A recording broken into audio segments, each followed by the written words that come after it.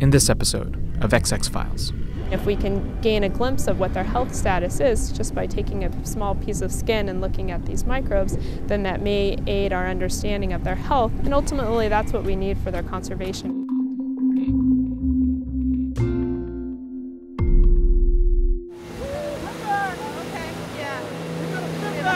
Oh, the humpbacks, great. Oh, there's a couple up here.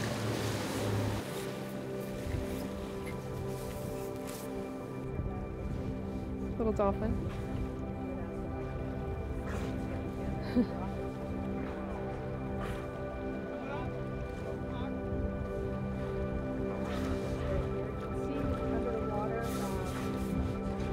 Oh, here he is.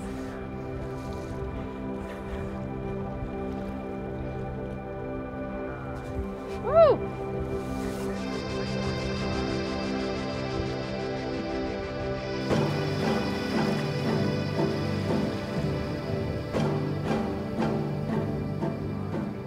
My name is Amy Apprill, and I'm an assistant scientist at the Woods Hole Oceanographic Institution. I've been studying the skin microbiome of the humpbacks for several years now, and we've started to pick apart some trends in this microbiome. A microbiome is basically just an assemblage of microorganisms. These are mostly single cells that live in association with a marine animal.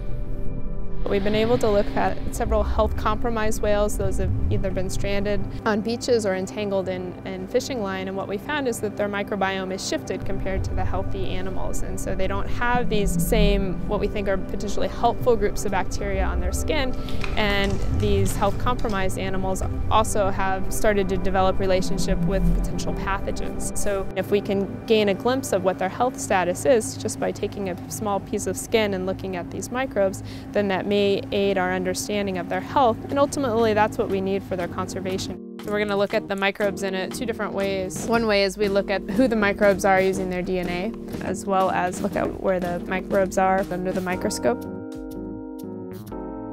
It's been really exciting to bring this new way of looking at the microbiome to a community of marine mammal scientists that are already so invested in learning more about the health of these animals and the measures that are needed to conserve the species.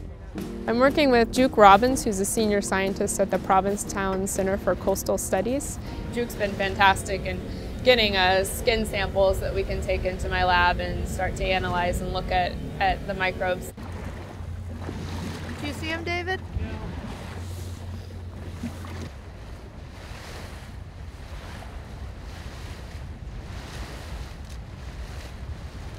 Ah, that might have been a dive, which means we may not see him for a few minutes. Yesterday we were out on the tip of Cape Cod chasing humpback whales, and we were lucky enough to obtain a skin biopsy sample from one of these humpback whales. We then spend a little bit of time cleaning up the samples, and then we send them off to a sequencing facility. Usually within a couple weeks we receive our data back. The sequence data that we get back is just letters. This is the DNA code in every sample that we've looked at from basically around the world. We find two main groups of bacteria, the Tenacibaculum genus and the Psychrobacter. This is a really powerful finding that we find whales living in really different ocean environments that have the same types of bacteria on their skin. And then whales do this other thing that I think is really cool, is that they shed their skin pretty frequently, and so they're constantly somehow reviving that population of microbes.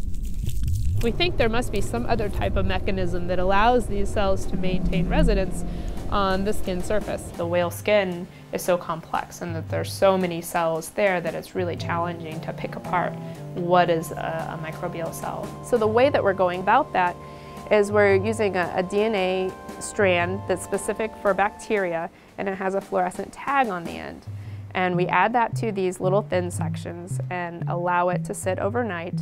And then what we'll do is look at it under the microscope, and where we see that fluorescent tag should correspond to where the bacterial cells are. Find it better.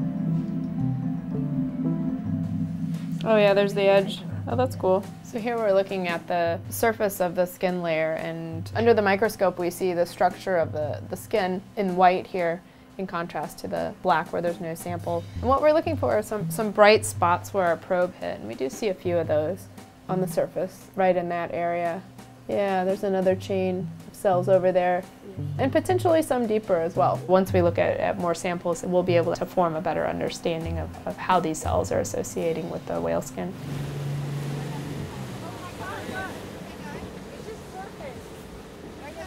So we've been following this juvenile humpback whale for several minutes now. And thus far we don't recognize it as a whale that we've cataloged before, nor as a whale that we've biopsy sampled before. And that's why it's important for us to get a sample today to apply to a number of different studies. Jen is poised with the DART biopsy, and what Jen's going to be doing here is hopefully when the whale comes up to the surface and the boat is at the right angle and close enough to the animal, Jen is going to release that DART and get a skin biopsy from the whale.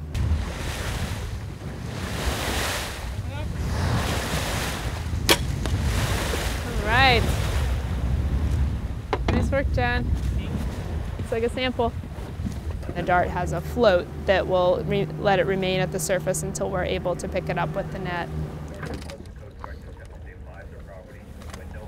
Being able to scale up from this relationship that we're studying in the lab to actually seeing these animals in the wild is really important.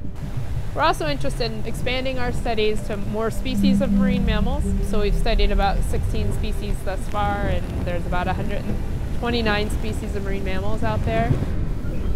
We're finding new kinds of life every day, and these microbiomes on marine mammals haven't been studied in any capacity in the past, and so it's allowing us to discover a new relationship. I can't believe how many new collaborations I've been able to spin up just in the last few years, and so I think this is a really good sign and a promise that we're going to be able to continue this research.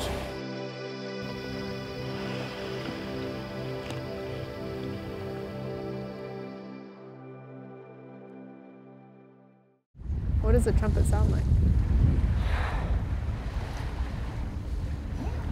Yeah, it's a blow, but with more energy behind it and a bit of whine. Like a little bit of tonal.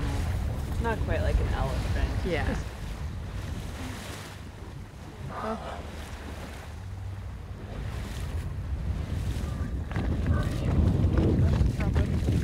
Oh, I heard that trumpet.